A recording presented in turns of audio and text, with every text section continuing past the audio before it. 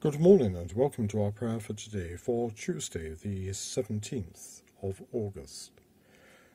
Continuing yesterday's theme of looking after people's mental health and trying to instill a sense of hope in people's lives. Our prayer today is one for hope and for use in times of difficulty.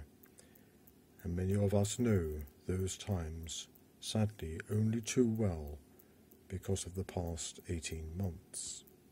And so today we pray, Lord, give us grace to hold to you when all is weariness and fear, and sin abounds within, without, when that which I would do I cannot do, and that I do, I would not do, when love itself is tested by the doubt that love is false or dead within the soul, when every act brings new confusion, new distress, new opportunities, new misunderstandings, and every thought new accusation.